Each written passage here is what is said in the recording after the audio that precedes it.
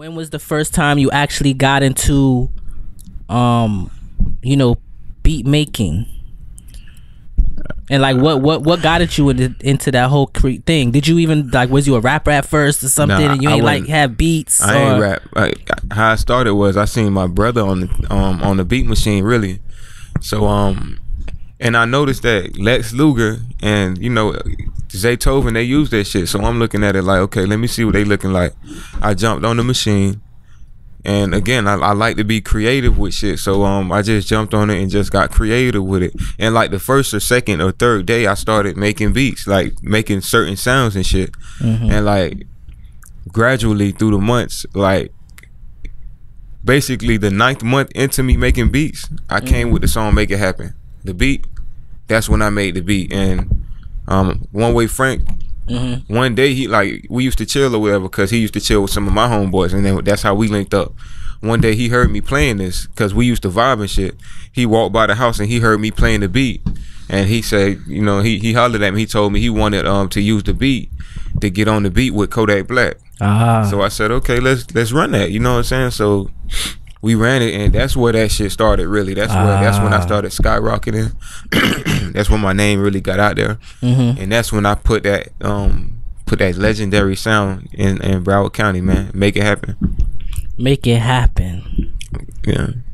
And you want to know something? That song got about 1 million something plays on SoundCloud, don't it? I think it got like 2 million now. 2 million. Yeah, it got like 2 million plays. Make It Happen, 1WayFrank, Kodak Black, right? Produced by Pat Swazy. Yeah, that's a what year is this? That's 2014. So 2014. Yeah. Make It Happen. That's 2014 going into 2015. That's how. Hey, you want to know something though? That is the actual song that caught my attention.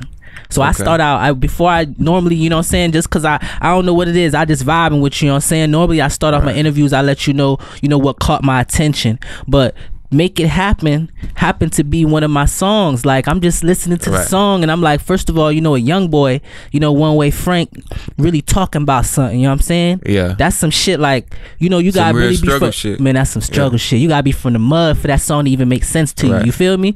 So I'm listening to the song, and I'm like, boy snapped on it.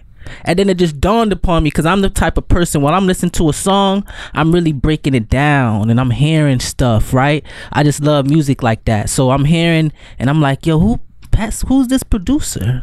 You know what I mean? So I'm like, that's what really caught my attention, bro. Always the question. Who's the man behind the sound? That's dope, bro. Thank you for listening to Famous Before the Fame podcast. I really appreciate it. Check this out. I'm going to keep doing my job, which is continue to deliver dope content. What I need from you in return don't even cost $1. If you really like this episode and want to hear more, make sure you follow us on SoundCloud, iTunes, Stitcher, and watch us on YouTube so you never miss another episode. Like, subscribe, review, retweet, and share. Again, I am Super Sean, and this is famousbeforethefame.com.